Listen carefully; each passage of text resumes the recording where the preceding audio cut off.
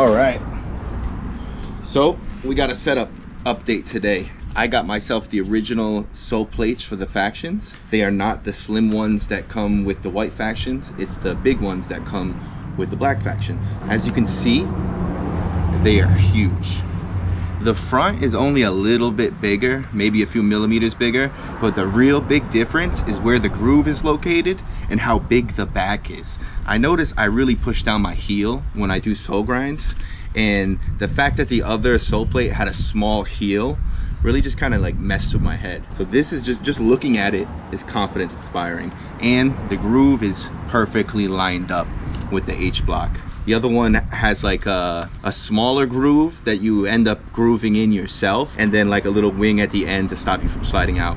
A lot of people like that as well, but I think this is like a more traditional setup for me.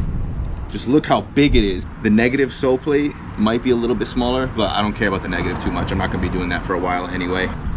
And the other thing that I don't like is that this part kind of covers the carbon, but it also protects it. So the fact that it comes up higher on the sides protects the bottom of the boot, which would be taking the most damage from slamming into stuff, as I learned. So that's really cool. So that's enough talking. It is raining on and off constantly, so I'm gonna try to get a session in. Let's have some fun. Looks like the rain is coming down already. Let's just get what we can.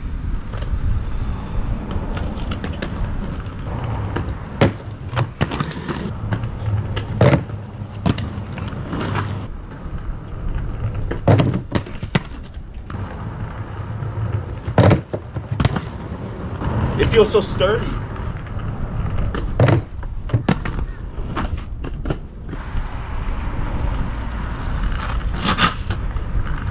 Ooh, I keep sliding out with my right foot.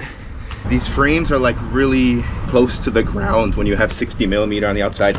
Oh my God, it's raining hard. Let's get one more.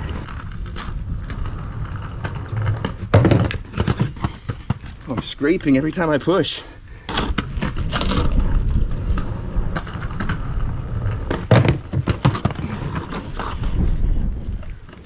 Oh my God, it's raining hard. We're gonna stop. But I can't stop.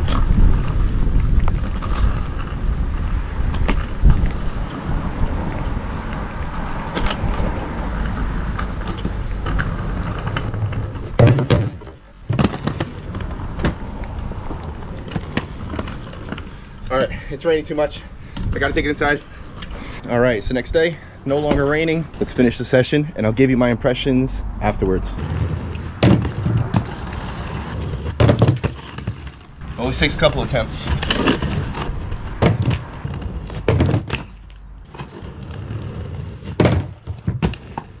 Maybe we do need a little wax.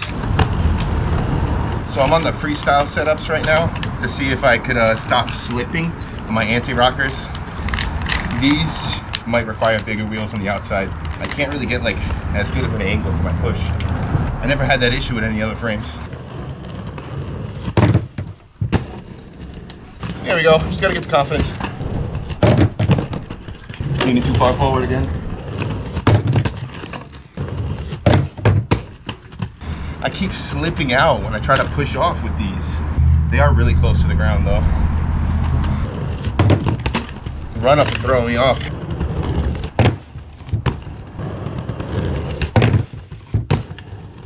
I definitely gotta skate this driveway flat next time. All right, let's sit into this one. I didn't lock in correctly, but the freestyle frame saved me.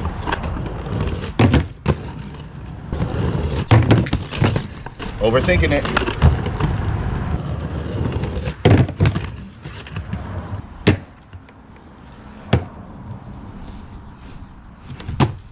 All right, we need to just get on top of it. Oh my God. I barely put my front foot down.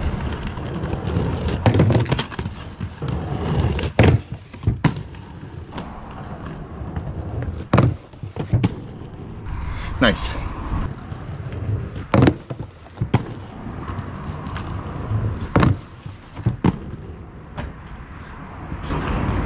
Got a little bit lower on that one.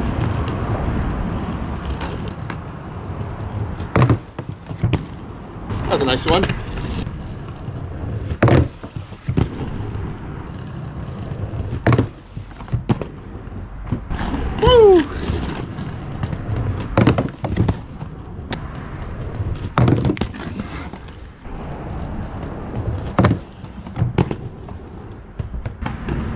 that felt so good, I gotta get another one.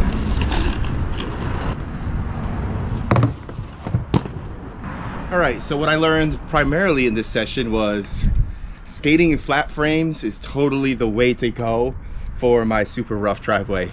I had no issues getting speed and holding speed last time I skated flat here, but as soon as I switched to anti-rocker and now freestyle, I had so much less confidence on the run up because either I was slipping out or I couldn't really maneuver the way I wanted to. And with all the cracks and imperfect grounds, I really need to put that kind of stuff to the back of my mind. And flat frames just allow me to do that. But now the reason why I made this video, the sole plates. I absolutely love these sole plates.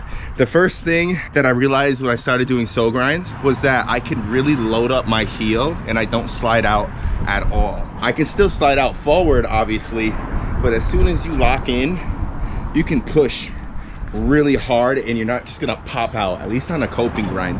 I haven't tried grinding this on flat ledges yet. That'll be another video. But for my P-rail and my coping ledge, this thing almost was made for it. I can sit it right on the coping and it's balanced there perfectly.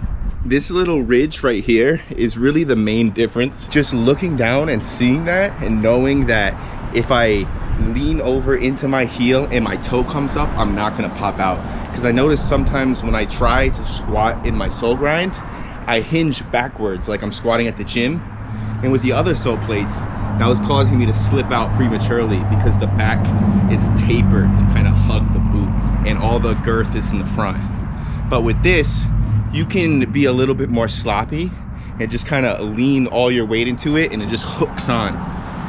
It's so nice. I think the next tricks we're gonna try to learn are Royale grinds, P-stars, and acid grinds. I should be able to translate into those. I need to spend more time practicing my Mizus as well, of course. But I'm very happy with my fit. I got my MyFit second skin liner. I have Superfeet hockey insoles, and then the heel cup that comes with the factions underneath the liner, and it fits incredibly. Tomorrow, I get to create original frames in, so that's gonna be my anti-rocker setup. We're probably gonna hit the park because we got a few days over 60 coming up. Yeah, thank you guys for all the support. I'll see you then.